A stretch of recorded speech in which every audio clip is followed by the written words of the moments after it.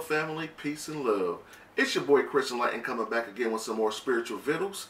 And today I'm going in on blowing smoke at your altar.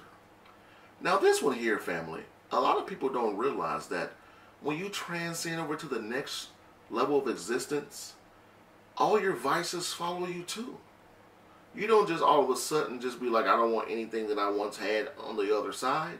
All your desires, all your cravings, they're enhanced. They're enhanced.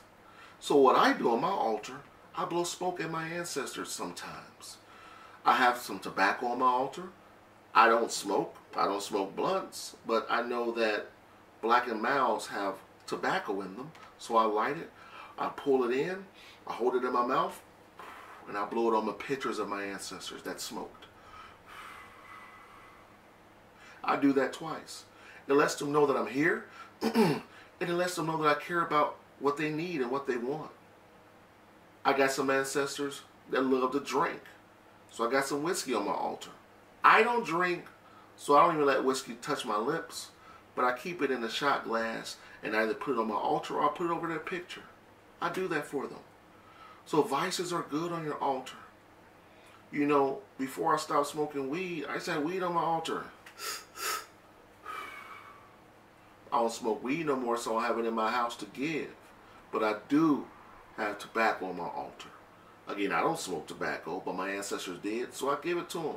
If you don't want to put the tobacco in your mouth, that's cool. I understand. I understand.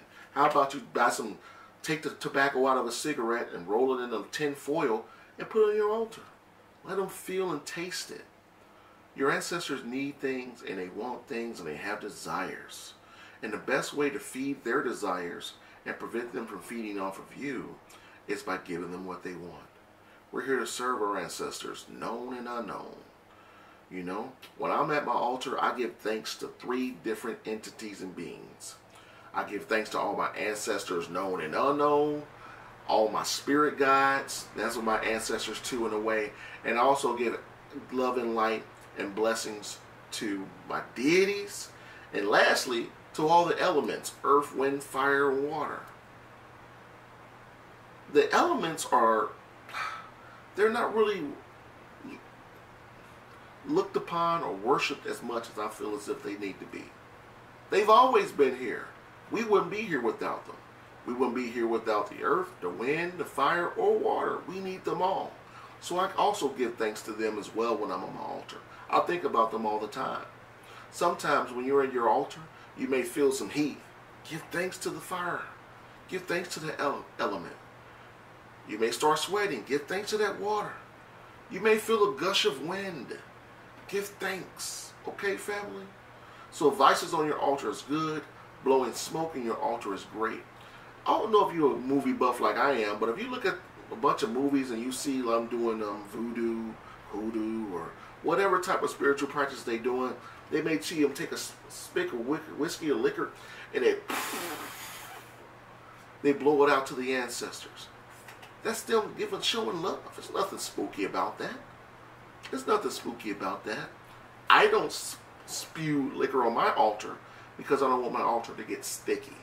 But if you don't mind having a sticky altar, do what you choose. There's no right or wrong. Your altar is nothing more than a physical representation of your spirituality.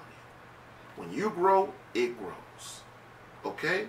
When you have light, it gets light. It's just as simple as that, family. So give it a shot. If you don't like it, don't do it. Try it out. I'm here to give you different alternatives to cultivate the most powerful altar you can have. That's it. Not here to tell you what to do. I'm just here to give you options on things to try that will help cultivate a powerful altar. Because when you have a powerful altar, your altar will assist you in altering your reality, family. Simple as that.